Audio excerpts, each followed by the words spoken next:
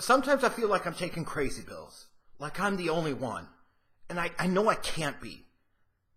I just can't be. Because I know one thing to be true. And I know there has to be others that agree with me. Corey Graves sucks. He absolutely, totally, completely, wholly, freaking sucks. I do not understand for the life of me how so many of the YouTube reviewers and the wrestling critics will bash and bash and bash the commentary teams for WWE's main shows, and yet somehow Corey Graves comes out unscathed from this. Like he isn't a part of this shit show. Like he isn't a major contributing factor to why the commentary does absolutely suck. What the hell is it about Corey Graves that is so special that so many of you guys schlob his knob and get down on your knees and suck it for him? He is terrible. And that's not even just talking about his stupid little ferret face with his whack-ass beady eyes, his lame-ass neck tats. Ooh, look at me, I'm like a combo of CM Punk and Jared Leto with none of the personality, charisma, or appeal of either of those guys. And what the hell is that thing on top of his head? What the hell is that haircut? And before you sit there and come at me with my freaking cancer patient Kane look, oh well, I own it. At least mine looks respectable. At least mine looks like a haircut a man would freaking have. What the hell is that on top of Corey Graves' head? Looking like a skater bitch from the 90s. It's stupid. But then it just boggles my mind to no end that people worship this guy. They talk about how great he is. Ding dong dum dicks, he's not. He is terrible. First of all, here's what I don't understand about why so many people love Corey Graves on commentary. What in the bluest of blue fucks did this dude ever do to earn any type of credibility where he should be a commentator on one of the main brands, Raw, SmackDown, both? What the hell did he do? He couldn't even get past NXT before concussions ended his career. And believe me, even if concussions hadn't ended his career, he would have gotten up to the main roster. Vince would have saw him, realized he wasn't any damn good, would have sabotaged him, and he would have been future endeavored down the road any damn ways.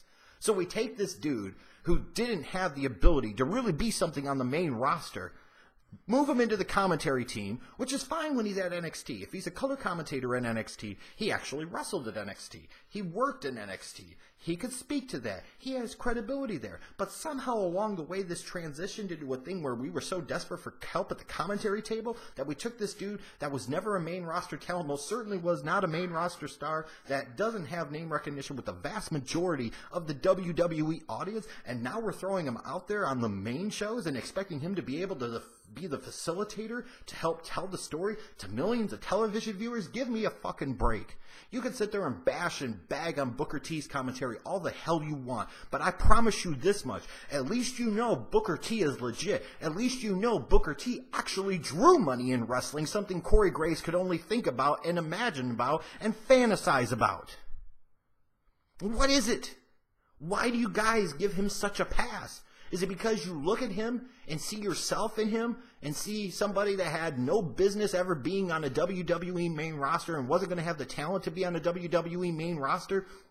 But he's like a fan. He's like one of you. He's younger. He's hip. He's fresh. He's new. He's different. No, he's dumb. He's stupid. And sitting there and liking him to the degree it seems like so many people do, to the fact that they excuse him, even though they bash and rag on the commentary teams of Raw and SmackDown consistently, is stupid. He has zero credibility. Absolutely none. Like even Jonathan Coachman has more credibility, significantly more credibility, than a freaking Corey Graves does when it comes to being a WWE main roster performer. Coachman's been there. He's done that. Unlike fucking Corey Graves. Not to mention the mainstream name recognition that Coachman brings, having his time from both WWE in the past and ESPN and all of that. And even in that case, it's still odd to have a three-man commentary team. I don't like that fundamentally to begin with. I feel like it sets these guys up to fail. But here's the second issue with that. You can make a three-man commentary team work if you have a straight-down-the-middle, play-by-play guy A heelish guy and a babyface guy. Those are the dynamics that freaking work. But it is impossible to have that when you have Corey Graves and is incessantly dumb dick flip-flopping from one character, one match, one story, one segment to the next. One time he's healing out, the next time he's babyfacing, the next time he's babyfacing on a heel, the next time he's babyfacing on a babyface, but then he's healing on a face, but then he's healing on somebody like a heel like Elias. Continuity my ass, it's fucking stupid. It throws the whole dynamics of everything off when you don't know from one match to the next what the hell this guy's going to be about. How can the other guys around him be able to feed off of him, feed to him, if they don't know what the hell he's going to be doing? This is one of these smart mark fucking dumb shit type of things like, I'm going to do what I want for who I like and for who I don't like. No. Commentary, when it's at its best, has been done certain ways for a fucking reason. It either works best in one or two ways. With a two-man booth, you've got your straight-up play-by-play guy who's babyface, and then your heeled-out color commentator. Or, if you have a three-man commentary team, straight down the middle, no BS, leaning babyface play-by-play guy, extreme white meat to edgy babyface, and clear-cut heel over here. You can't have that with Corey Graves because he can't make up the fucking mind who he is and what he is. And you can take your reality era crap and shove it up your ass. It's part of the problem with professional wrestling today. People want to act like they know better than they really do. People want to act like the way things used to be done are passe and outdated. No, they're not. What happens is people try to hijack shit and do whatever the hell they want, up to and apparently including the commentary team. And what happens is nobody gets over in the right goddamn way. Stupid. We sit there and kiss this guy's ass. Who the hell is he? In terms of the main roster and main roster credibility, I have every bit as much right to be a color commentator on Raw or SmackDown as fucking Corey Graves does. And how ridiculous is that? How stupid does that sound? I know, believe me. So if it sounds stupid to think of me as a color commentator on Raw and or SmackDown, then why the hell is it okay for Corey Graves? Well, he's behind the scenes. That doesn't mean shit. He worked at NXT. That doesn't mean shit. It doesn't. NXT, one of those indie fucking circle jerks with a much higher production value. That's what the hell that crap is. And then to sit there, what is his personality? Like, what the fuck is Corey Graves, and who the hell is Corey Graves? If you're saying his whole personality is to be a grating, annoying little twit, the commentary version of Enzo Amore, well then, congratulations, mission accomplished. But in all seriousness, like, you can like me or not like me, but at least I have a personality. At least I come across and make some type of impression. What the fuck does Corey Graves do? Other than take unnecessary cheap pot shots trying to make other guys look bad on commentary, namely Booker T and specifically Byron Saxton. You know? Why would he want to bash on those two guys so damn much?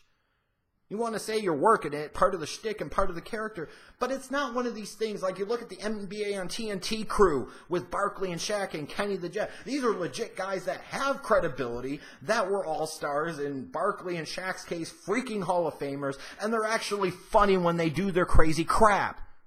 Like Corey Graves goes out of his way to try and outsmart everybody else and be funnier than everybody else, and he humors nobody because he's fucking lame.